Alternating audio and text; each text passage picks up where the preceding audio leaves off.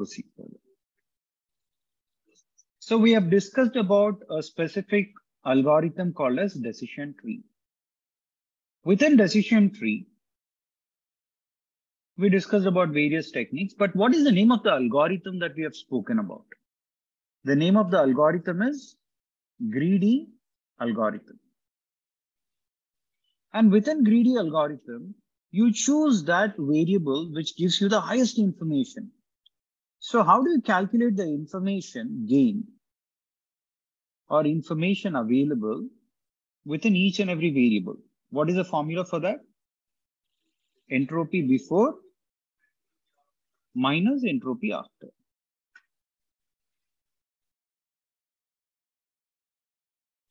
And this will help us calculate information gain for each and every variable.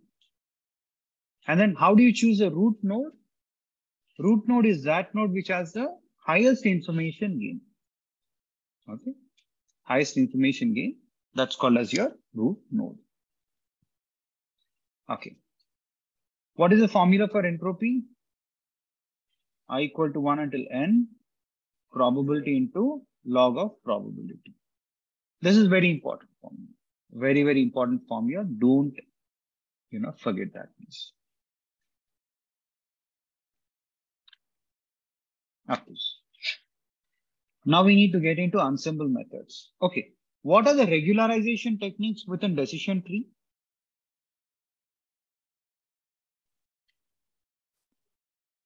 Pruning, absolutely.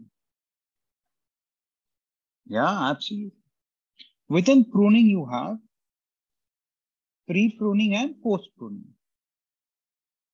In the interviews, people might ask you which of the hyperparameters or which of the regularization techniques fall under pre-pruning and what are the other regularization techniques which would be part of post-pruning. And you should be in a position to answer this. Okay. So that's about the decision tree. Okay. And then we switch to ensemble techniques because we understood that when we use a single algorithm, each time you split the data into training and test, and when you build a model, right, results might vary. There has to be a mechanism to run the algorithms multiple times on different data sets and then combine the results.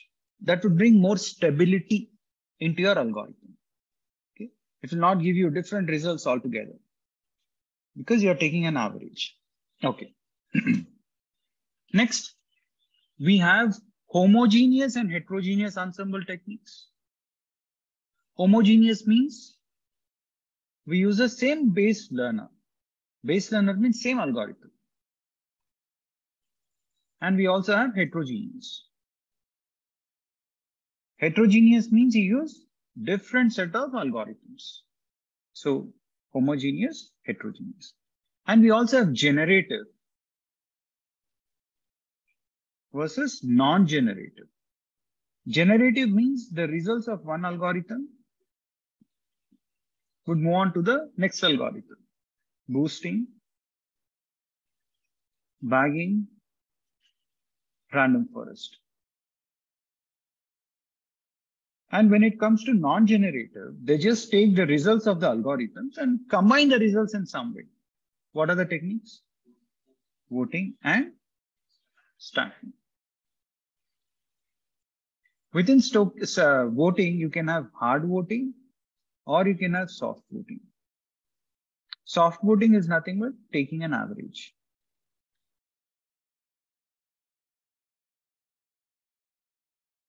And within average, you have simple average and weighted average. Good. So we understood all of these things. Now let's get into bagging and let's understand more on bagging.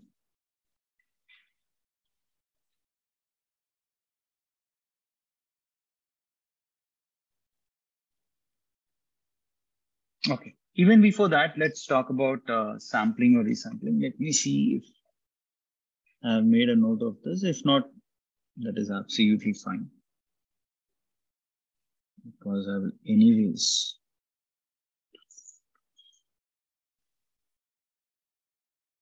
And I think that option or those details are not recorded by me in a detailed manner. Having said that, that should not bother us at all. Okay, so that's fine. So friends, ideally, what is sampling? Sampling means you'll have population. From this population, you take a sample. Correct? Since we cannot work on complete population, we get the sample out. This is sampling, right? Basically. Because we cannot take the entire data and we will not be able to get access to the complete data, we get a sample by performing a simple random sampling. From this sample, so this is the data set which will be given to you by the customer, for example, or this is the data that you collect. You obviously cannot get access to the complete population. So what do? You get sample. And once you get sample, what do? You are going to once again take that sample and split the data into training and test. That process is called as resampling.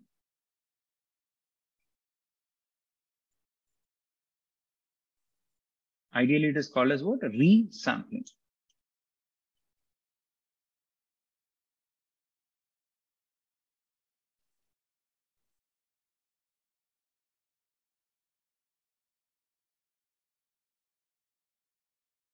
Okay, when you apply this resampling technique, what do you get?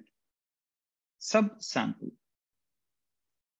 Means from this sample, you're trying to get a smaller portion, which is called as a subsample.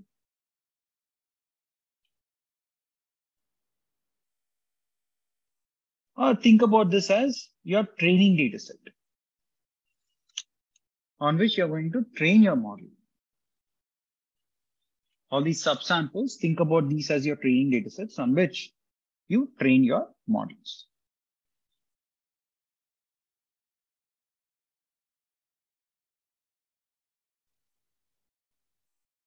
And there is something called as bootstrap sampling.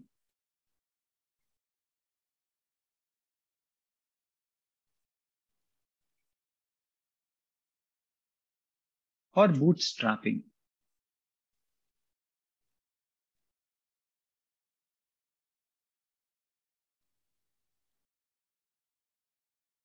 Okay. So what do you mean by bootstrap sampling? Sampling with replacement.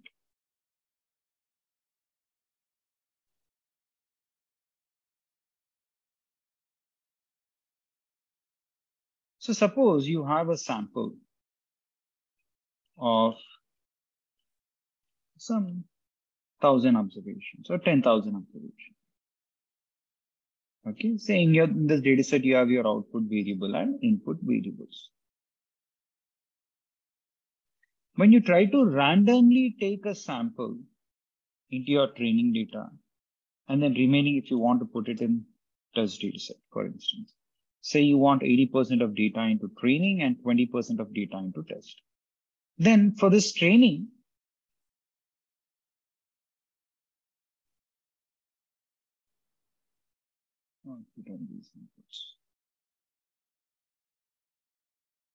suppose randomly row number 2 is selected from these 10,000. Now, when the next observation should be randomly sampled, do you know what? Again, you're going to randomly sample from all 10,000. 2 got selected does not mean 2 will be removed. 2 got selected, you put it here. For the next sample, again, randomly from these, you select. Say you randomly selected row number 100. You put that. You mention. Then again, when you sample, probably 2 get selected once again. Because you're sampling with replacement. Okay, we are sampling with replacement. In that way, you select. Bootstrap sampling is what we call this as. When you create n number of samples like this, meaning you have come up with the training and test split. Again, you come up with another training test split. Again, you come up with again training and test split. Different times if you split it in this way with the replacement. People say that there is a specific rule, which is roughly 36% of the observations will not be selected at all. Out of 10,000 observations, roughly 36% of the observations will never be selected. Okay, let me give you the exact number so that I don't end up giving you a wrong number here. Okay, 36.8 to be exact. This is what people have figured out by doing a lot of experiments. That means each observation has a probability of getting selected in the samples for what percentage of times? 63.2% of times. Okay. That means 36.8% of the original data set, okay, would always be out of bag. It won't be in your training. It will always be out of bag. It won't be in bag. In bag is also called as in sample. Out of bag is called as out of sample.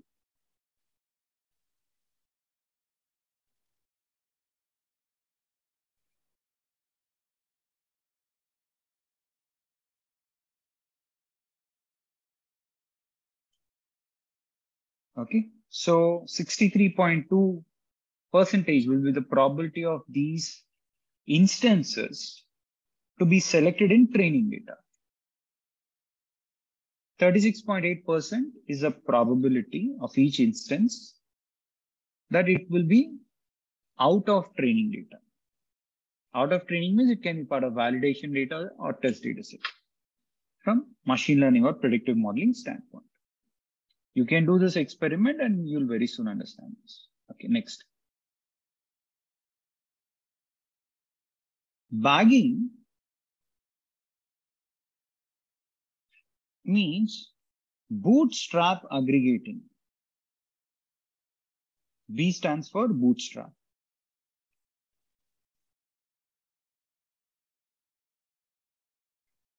Aggregate.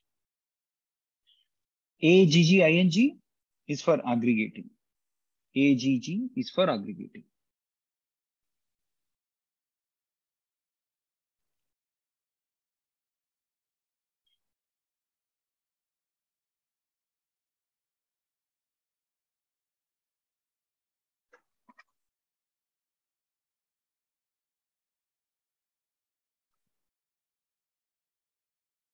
So how does it work when it comes to bagging?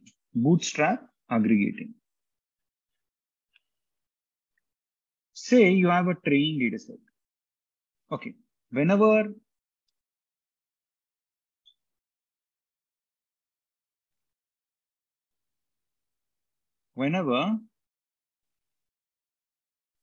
we have data, we know for a fact that we need to split that data into training and test. So say you have output variable and input variables. You have some data, 10,000 observations. What do? You randomly split this data into training data set and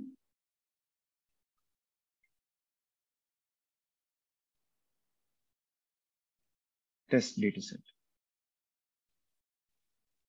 Okay. Randomly we are doing this. Randomly we are splitting the data into training and test. And then what do? You build your model on the training data. This building the model is called as a base learner. The baseline model that we are building.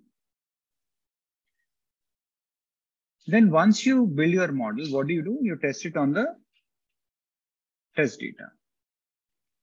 When you test it on the test data, There are multiple ways of combining the results. One is, do you want to combine the results of overall accuracy, or say 20% of 10,000 will be how many observations? 2,000 observations. Say observation number 1. Output is, will a person default or not? Say you have inputs. So the last one is not there. Say you have 3 inputs. When we give these 3 inputs to your base learner 1, base learner 1 will give you some result that, okay, person will default. So base learner 1 is giving you an output that person will default. Keep the result like that. Now what happens here? Bootstrap sampling is going to happen. What do you mean by bootstrap sampling? Sample with replacement. So again, you split this data into training and test. And then build a model once again on this. When you build the model, you use base learner, another base learner that is called as base learner 2. Same decision tree. Here if you use decision tree, and here also if you use decision tree, etc., it will be called as homogeneous ensemble technique if you use the same set of algorithms. And then once again test it on the test data. When you test it on the test data, for this observation number 1, maybe you get a different result altogether. Maybe base learner 2 might say that result is not default. Again, in that way, again split the data, and then you get base learner 3. Again, you test the data, you get base learner 4. But remember one thing, that the test data will remain the same. This will not change. Test data will remain the same always. First time you split right, training and test, you have the test data. The test data will remain as is. The only thing that will keep changing is your training data. Okay. Even when you split, forget about test. Only take train the model. Then test it on this test data only. Only then for every observation, you can test it using different algorithms, different base learners. Otherwise, if the test data is also different, then how would you look at predictions for this observation 1? Within this first split, maybe in test data, you have this observation. In the other splits, you need not have this observation. This observation 1 might go into your training data. Hence, test data will remain as is. Your training data will keep on changing. And as in how you build the model, bring it and test it on this. Say base learner says that, 3 says that person will not default. Now you combine the results. How do I combine the results? What will be the final output for this? Not default, majority voting. Voting happens, hard voting happens, majority voting, right? You vote the majority. So the final output will be person will not default. Instead of this, if the output variable is salaries of people,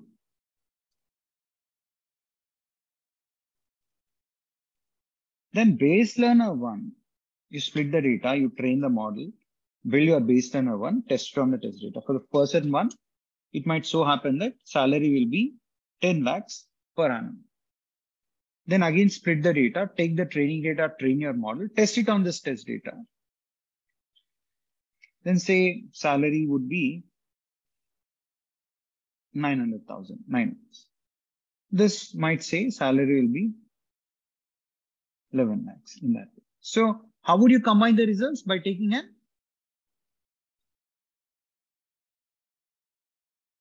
take average when you have numeric output. Take majority voting or hard voting when your output is, yes, when your output is categorical. Now there is, yeah.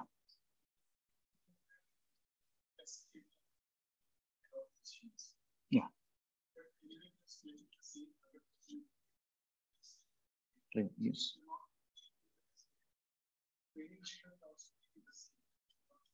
Training will change. When I split the data into training and test, are you saying each time I sample randomly and get data, will we get the same data always in training?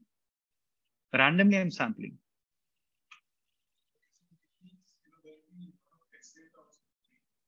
Oh, absolutely. Absolutely. No, no, no. It won't. Maybe you might feel that this observation might be getting trained multiple times, but do you know what? So is the case with the other observations also. All the other observations of first test split might start appearing in training data. That's fine. Okay, this is one part of the story. So now you understand averaging. You also understand voting. Done. Now, but what voting did we discuss? Hard voting or majority voting.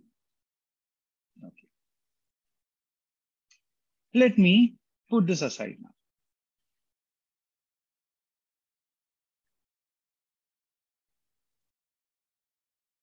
Now let's look at the overall accuracy. When I train my model and test it on the test data for all these 2000,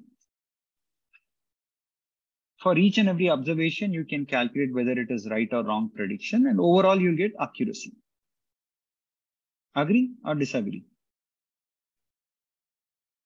You build a model. You test it on this first observation.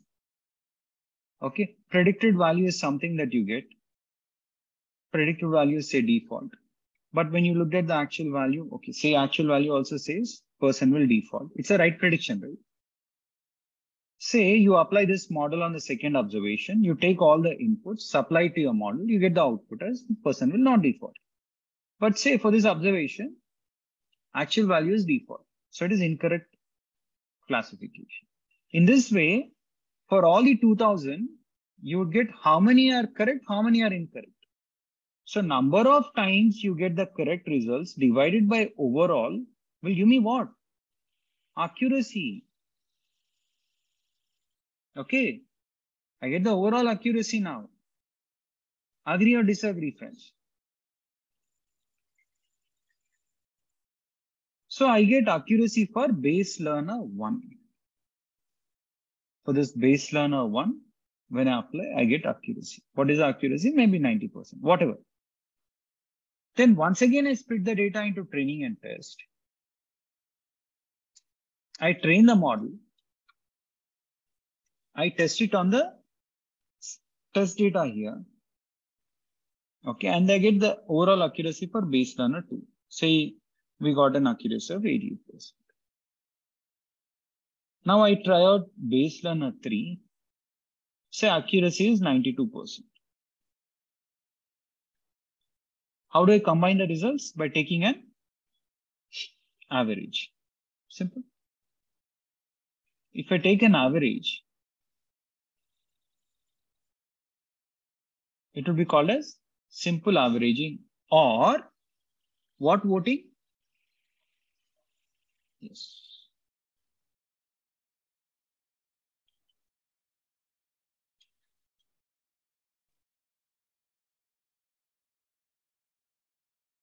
Now, instead of simple averaging, I can proceed further with weighted averaging also. What do you mean by weighting average? That algorithm which gives me the highest accuracy, I give it the highest weightage. That accuracy which gives me the next highest, slightly it will be given less weightage. This will be given least weightage. Okay, that's how it is calculated. By using some normalization, it is done. That's a simple calculation.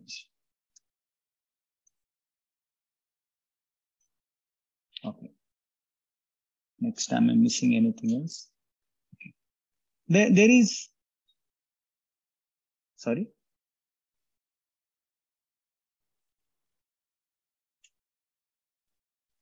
Any question from me?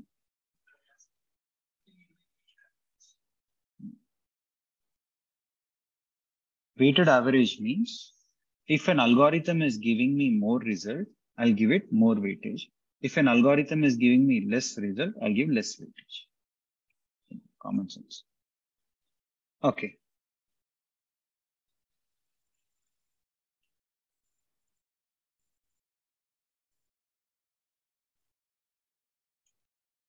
Yeah, Kavya, please go ahead.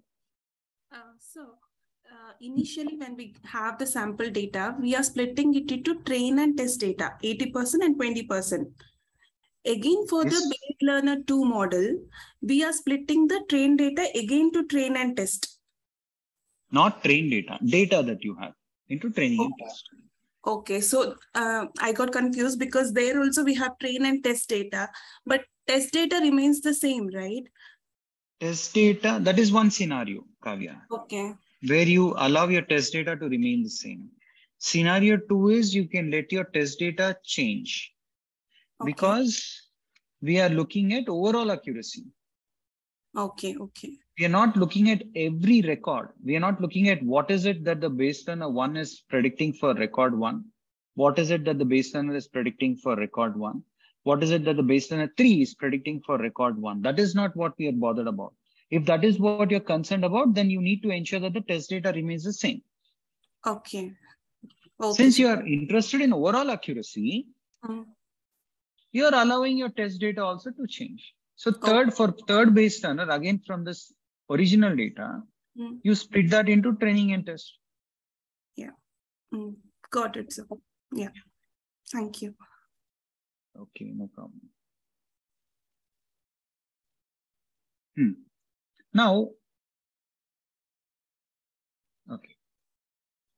I would like to take an example where, say we have a two-class problem, whether a person will default or not default.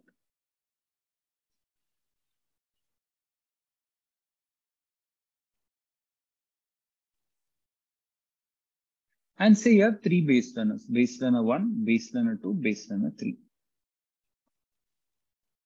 And base learner 1 predicts that there is probably 70% or 75% probability that a person will default. That means there's 25% probability that person will not default. Then base learner 2 might say that there's only 10% probability that a person will default. That means 90% probability that person will not default.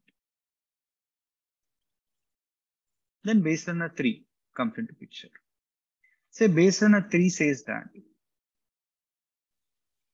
there is 15% probability that person will default. 85% probability that person will not default. Now, how do I apply hard voting on this? And how do I apply soft voting on this? Hard voting means in this, using base learner 1, what will be the result? Default. Okay. Then using base learner 2, what will be the result? Not default.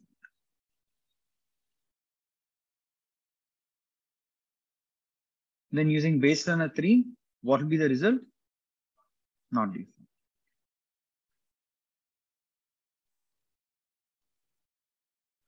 So overall, what will be the output? Not default. That's the majority.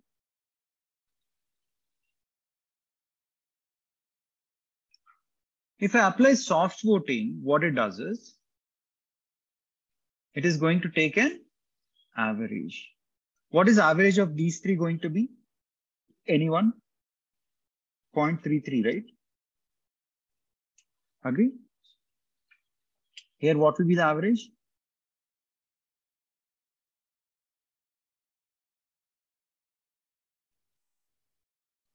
Point 7 approximately, or 0.67 to be precise. Agree? Okay. Now in soft voting, what happens is it will take an average. And which class has the highest probability? Not default. So the final result will be Making sense? That's how hard working and soft working works. Okay. All right.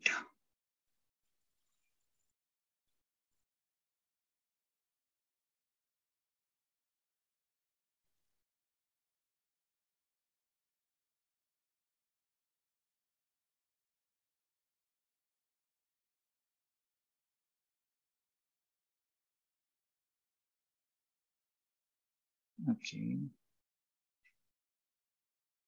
So we understand the difference between hardworking, soft working, simple average, and weighted average. We also now understand bagging. Now, what do you think is the disadvantage of bagging or advantage? Okay, let's discuss about both. What are the advantages of bagging and what are the disadvantages?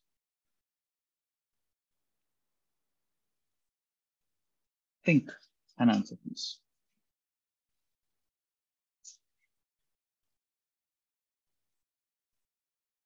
What is the advantage of bagging?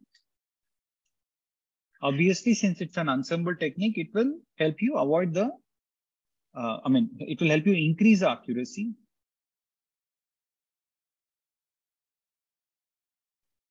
And it will also help you bring in more stability.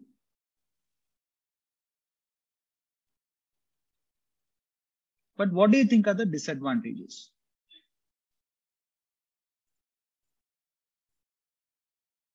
Sorry, time consuming. Okay. And interpretation reduces.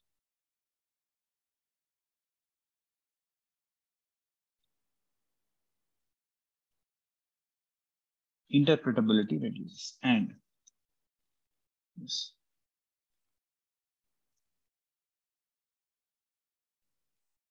And you know what? One other additional advantage is bagging will allow parallel processing. Because one algorithm versus another, there is no relationship. Right? Test data, that's it. But the results of the model that I built, will those be used for the second model? Results of one model is not used for another model. You have training test data. Training data keeps changing, but different algorithms are being built continuously. Algorithm 1, 2, 3, etc. Right? So since all these are different algorithms, you can run those algorithms in parallel. Right? So parallel processing is possible when it comes to bagging. Okay.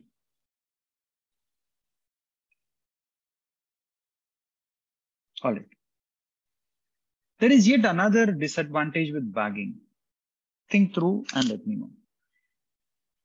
Though we are building different algorithms, though you are splitting the data into training and test, though each time the training data set is different, do you think the training data set will be completely different?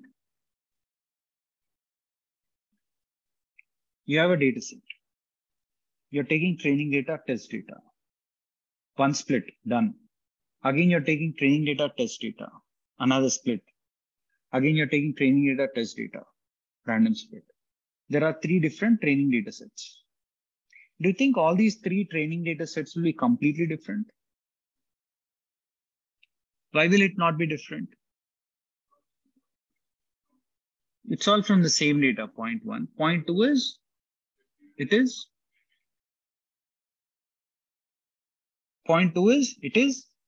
sampling with replacement. You're getting the data, but you're replacing the data once again, right? Sampling with replacement. Each time you take every observation, it's from the same lot. And also we discussed about a rule, out of bag rule. What is that rule? Out of bag. What does that rule say? Out of, what does that rule say? There's a number. Out of the entire data, how many data points only will be repeated? Repeated. 63.2% of the observations only will be repeated. And remaining 36.8% of the data will not be repeated. So now tell me, how different do you think the training data sets will be? very, very different, or will there be quite some overlap? There will be overlap. If there is going to be that overlap, do you think there'll be correlation between the different decision tree algorithms that are being built and the rules that decision tree generates? More or less, there'll be overlap between the different decision trees that you're building because there is overlap in the training data. There's overlap in the different training data sets. Hence, the algorithms that you're going to build, which will generate rules, decision tree generate rules, will also be overlapping. This is a disadvantage with bagging. Okay. So the base learners, BLs means base learners, will have correlation. They will be correlated. Since they will be correlated, you need to figure out a better way to handle it.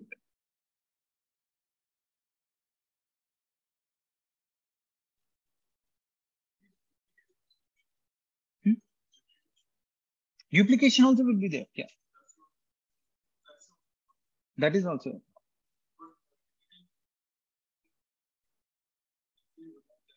I remove that, but even if it learns twice, that's okay. You leave it. Just leave it. Because anyways, one rule repeating again doesn't matter. It doesn't learn it again. So duplicate will be by default ignored, kind of. Okay. So one second. I've just made that flow so that I don't miss out that specific flow. Come on.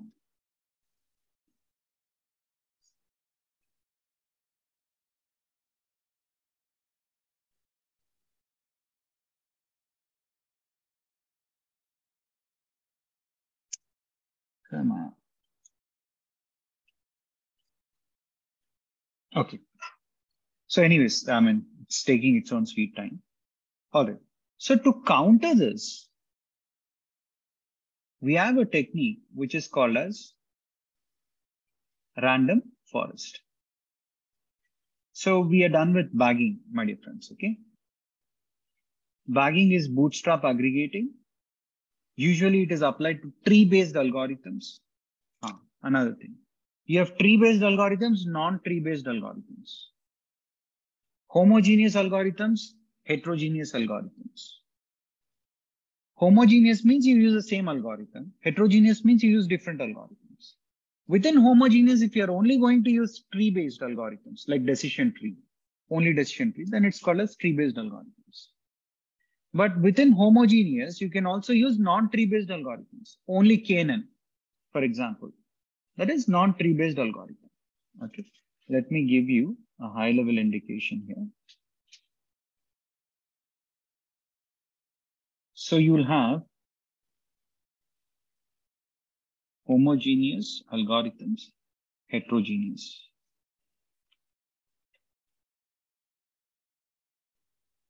Within homogeneous, you can have tree-based or non-tree-based.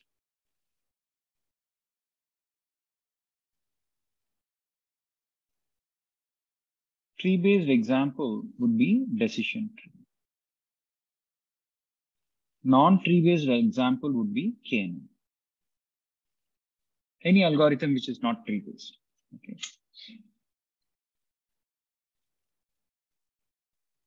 We have generative, non-generative.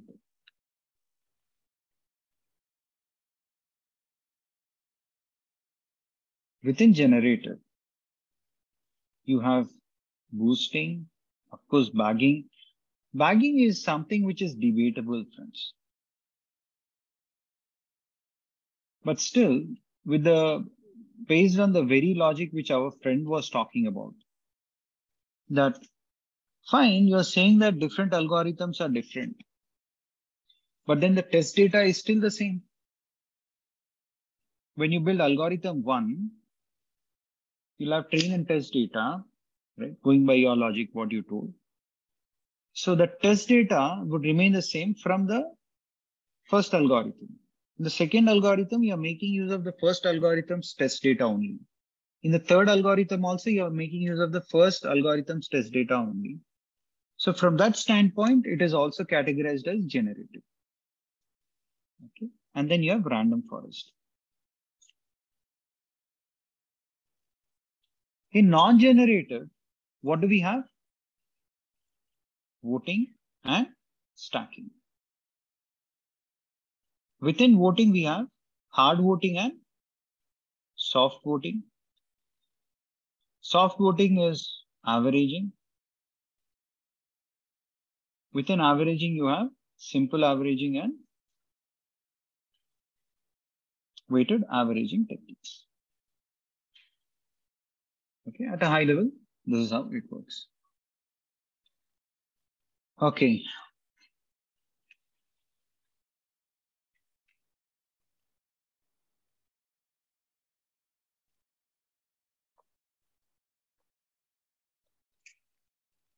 Okay. And then we spoke about bagging. And what is one disadvantage of bagging? The trees or the base learners will be correlated, because quite a few observations will be overlapping from one model to another. To make it uncorrelated, people came up with something called as random forest. What does this random forest do? When you have a tree and when you split it,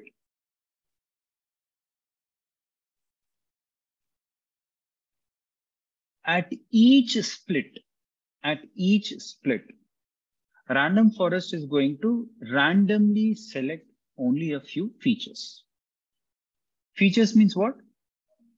Columns, inputs, variables, right? So it is going to select at every split, not all. So if you have x1, x2, x3, x4, x5, x6, x7, x8, x9, say you have 9 inputs and say you have 1 output. Then each time it splits, it is not going to select all 9. It will not select all 9, but it is going to randomly select only a few features, or it's going to randomly select only a few inputs. Okay, just to ensure that every tree that is run is uncorrelated. What is a forest? Forest is a collection of trees. So random forest is nothing but collection of decision trees. Forest means it has multiple trees. So forest contains multiple trees.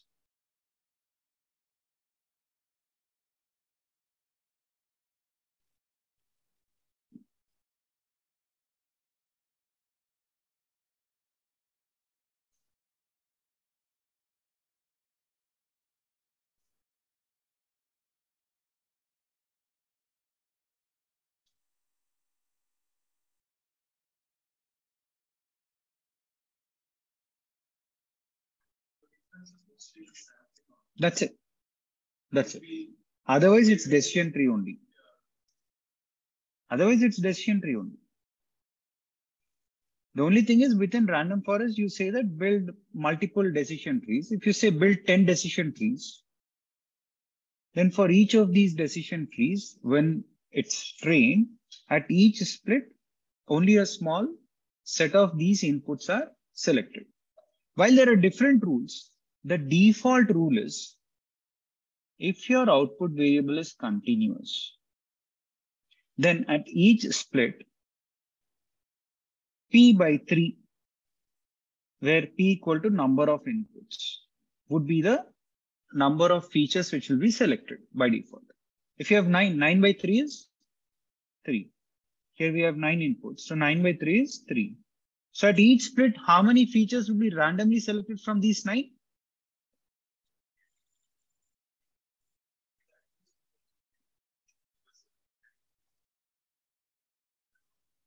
Now what you're doing is you're trying to ensure that you train your model on different inputs, on different observations also. When you usually split the data and train, only your observations will vary. But here your inputs are also varying. So you're training on different sets individually and then combining the results. So accuracy tend to be higher for random forest. Both ways. You're ensuring that on complete different data sets. Exactly. Absolutely. Okay. And also, this guy who has come up with this random forest also says that minimum node sample size should be equivalent to 5. Meaning, at every node, if you want to split it again further, minimum how many observations do you need? 5 observations. If you have only 3 observations, don't split it because the rule is minimum 5. What is this for? For continuous, that is regression problems.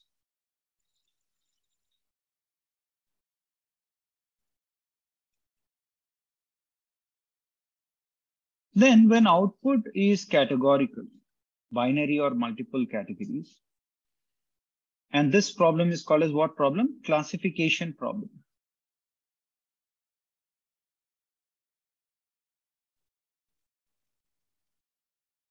Square root of P is suggested.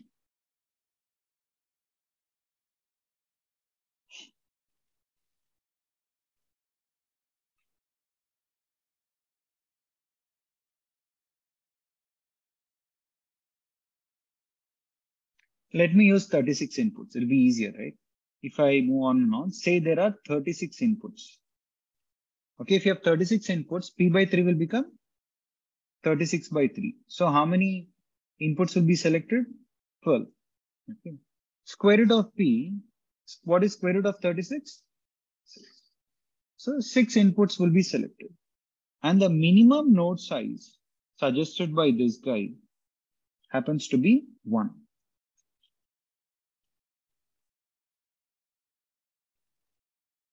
This is the name of the person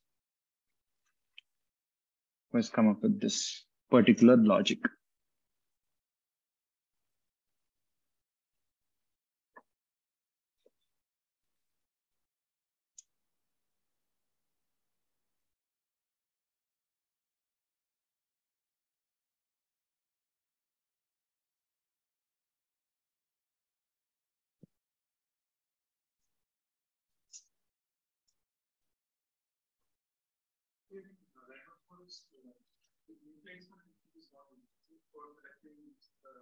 No, it is used. Bootstrap sampling only is used. Bootstrap sampling.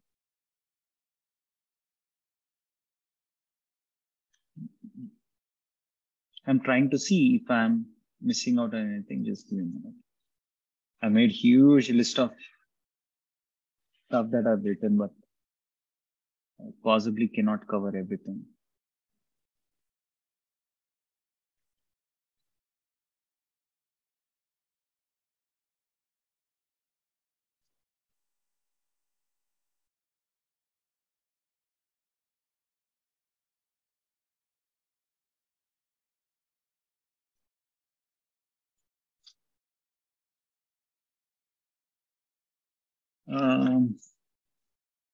Just give me a minute while I try to get some additional information for you guys.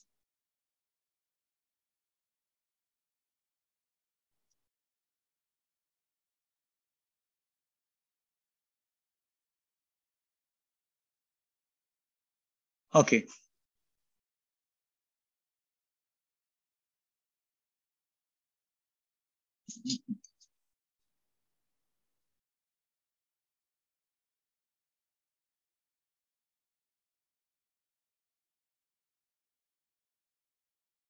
Okay. Now, can we do parallel processing here when it comes to random forest? Yes, parallel processing is possible because you have different decision trees that you're building. Okay, multiple decision trees, and each decision tree is a different algorithm in its own. So once again, parallel processing is possible when it comes to random forest. Similar to bagging, you can do parallel processing here as well. Okay, so bagging, first we understood about decision tree, then we understood about bagging. Now we are understanding about random forest in a structured manner. Okay. Now let us understand yet another algorithm, which is called as boosting. Let's go ahead with boosting. So bagging is bootstrap aggregating. We discussed about this. Then we spoke about random forest. Within random forest, these are the various hyperparameters. Maximum number of features that should be selected at each node is determined based on square root of P for classification, where P is a number of inputs. P by 3 for regression problem, where P is number of inputs. Number of decision trees that you want to run, number of jobs you want to run, minimum number of sample leaves, so on and so forth, are your hyperparameters.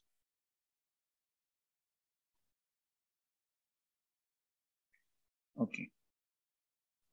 Yeah, Madhuri. I like you guys asking questions because I will also probably try to answer those because I have made a list of some 112 pages. I'm not able to go to each and every section to tell you guys. So yeah, go ahead, please. Ask. Sir, in random forest, you said there will be different decision trees, right? Oh, So yes. these decision trees are again built with the same rules like entropy, information gain, and Exactly. Yes. root node will be different for all the decision trees. Root node will be different. Yes, Madhuri. Absolutely. You're right. Out of those, if you decide that randomly, if you have 16, not 36 inputs, you decide that randomly I need to select only 6. Out of those 6, information gain is calculated for all those 6, and from that, the one which has the highest information gain will come to the root node. Yeah. So for categorical, if it is 36 inputs, 6 decision trees will be formed. No. Yeah, it is given here. Let me expand that. Yeah. For classification. Oh, yeah. Yes. Right. You're right. Sorry.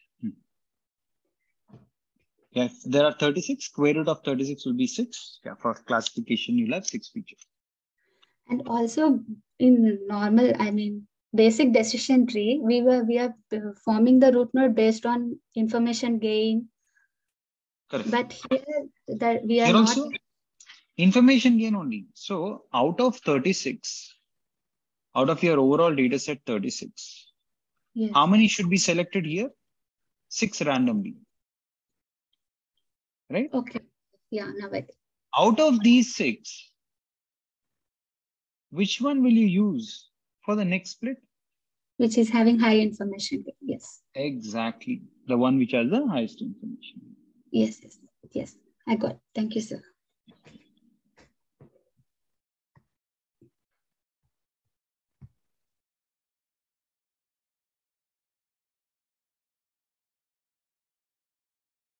Okay. If you have any decimals that you get, for example, sometimes when you take square root of a number or when you divide P by 3, you need not get exact value as 9 or 3 or 6, right? You might get 6.45. Floor values are always selected. Floor means 6. 6.45 will be 6. 5.56 will be 5. So floor values are selected. Decimal part is thrown away.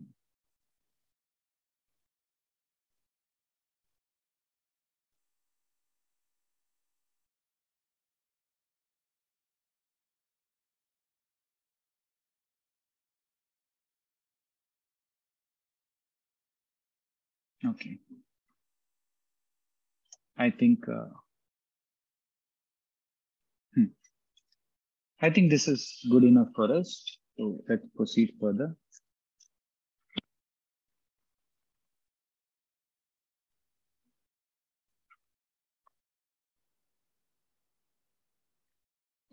There are many things like extra trees, which is called as the random forest ensemble with extra trees and things of that kind. Yeah, same Venkatesh. Time consuming, lack of interpretability. These are the two disadvantages. Disadvantages are common because.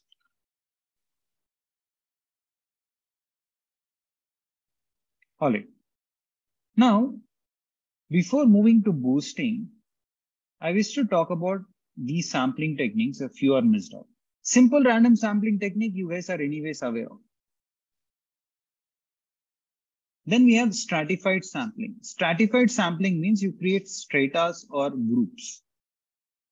For example, if you want to conduct exit poll results, whenever you have elections, there'll be something called as exit poll results, right? And at a national level, which party will win? If you want to do that, what do? Will you go and check every person who has casted the vote? No. You obviously take a sample. Every person who has casted vote would be called as population. Not entire India's population, only people who voted. Everyone who voted would be the population of your interest. From this, when you want to do a sampling, you might say that, you know what, in Uttar Pradesh, the percentage of population is very high. So in my sample also, I'm going to have very high percentage from UP. In Goa, probably the density is less, density of people. So the number of people that you're going to choose for sampling will be less. In that way, you divide. So what are you doing? Every state might be one strata, or every district, right, could be one strata or group. From that, you are going to randomly sample and then proceed further. That's called as stratified sampling. Systematic sampling means usually used in manufacturing. You might say that every fifth circuit board, if you have a circuit manufacturing plant, you might say that every fifth circuit board which is manufactured, I'm going to take it as a sample and I'm going to analyze it, or I'm going to audit that for quality purpose. Or you might say that for the first 1 minute, I'm going to pick up the fifth one. Next 1 minute, I'm going to pick up the fourth one. Next 1 minute, I'll pick up the third. Next 1 minute, second, in that way. Because sometimes what happens is if there are errors in your machines, then maybe every fifth circuit will be defective because the machine gets reset after every 4 circuits manufactured. Maybe, you don't know. So in that way, you plan, and whatever plan you have, that's called a systematic sampling.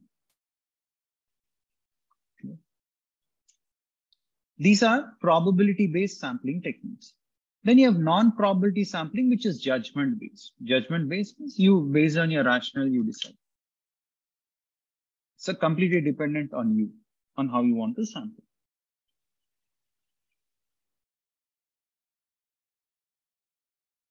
And in non-probability sampling, sometimes people also do convenience-based sampling. Convenience sampling means, if I say, go and check with the people who are entering into the shopping mall on what phone they are actually carrying, figure that.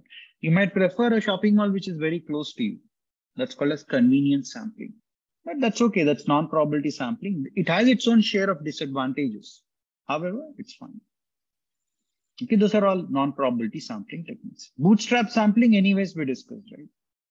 Sampling with replacement is bootstrap sampling, friends. If you sample without replacement, it is called as jackknife method. Jackknife method means you're not going to replace. That means if I have data, say 100 observations, if I'm going to split that into training and test, if observation number 1 gets selected in training, this is gone. So for the next, you look at 2 to 100. Maybe observation 3, you randomly selected. So 3 is gone from this. Next observation would be selected, excluding 1 and 3 because they are already selected. That's called as without replacement.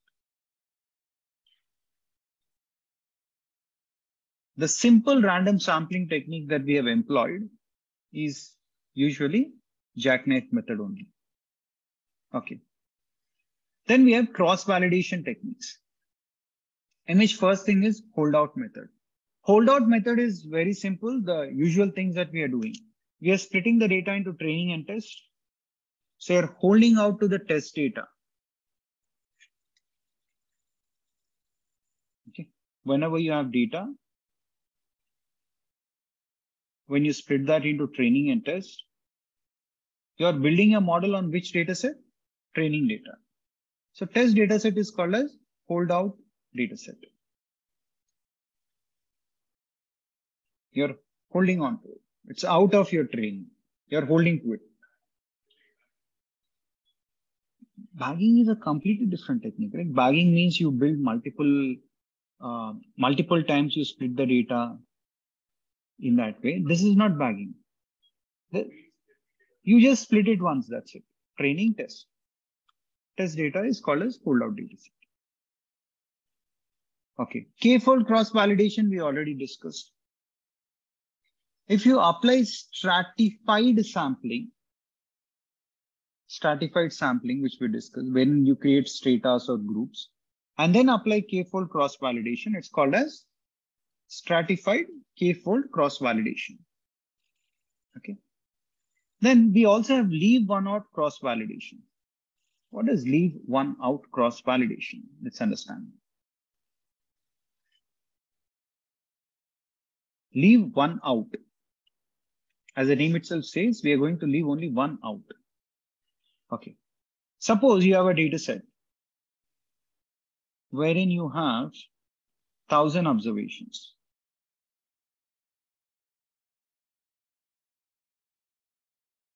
You have your output variable and say you have your input variables. Leave one out cross-validation, what it does is, it is going to train your model on 999 observations. Only one is left out. Leave one out. So one observation, sorry, 999. One observation is left out for testing. That will be the first observation. You train one model. Then in the second model, what do? You train on another 999 observations except for 2, because second will be in test. Again, you train on 999 observations except for 3, and this third will be in test data. Again, you train your model on 999 observations except for 4, because this 4 will be in test data. So ultimately, how many times will you train? 999 times. How many times will you test? Or rather, you train it for 1,000 times and you test it for 1,000 times. Okay. But this is a stretched thing, basically. People nowadays don't use it at all because it will be hugely time-consuming task. And here there is a chance of overfitting, because same observations, multiple times you're training more than what is needed. Okay. Not accuracy. This is a way of testing only, right? The only thing that you're doing is testing. Accuracy depends on how you're using your algorithms, what hyperparameters you use. This is just on what data you're testing. This doesn't determine accuracy. Okay. All right. Now we have something called as boosting. While within boosting, we have a lot of algorithms. Today, people are using extreme gradient boosting only. They are not using any other algorithm today. Okay. And a lot of competitions which are won because people started using extreme gradient boosting. But to understand extreme gradient boosting, we need to understand AdaBoost. Okay. And then we need to understand gradient boosting. And then we will get into extreme gradient boosting. Okay. After that, I think we'll be left with only one thing, which is called as stacking. Stacking is a heterogeneous technique, right? And this is also generative. The previous algorithms will depend, the next set of algorithms will depend on previous algorithms. Okay. So we will probably, understand about boosting after a break. So let me stop this.